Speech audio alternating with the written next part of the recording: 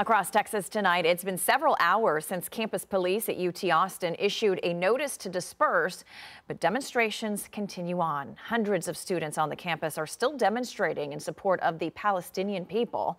The latest protest comes less than a week after dozens were arrested on campus.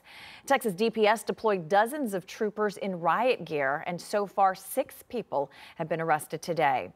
Last week's demonstration resulted in more than 50 arrests.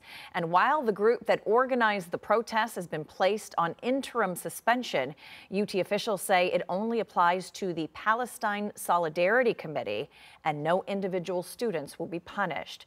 In other parts of the country, meantime, protesters at Columbia University voted to ignore the university's demand to clear their encampment or risk suspension.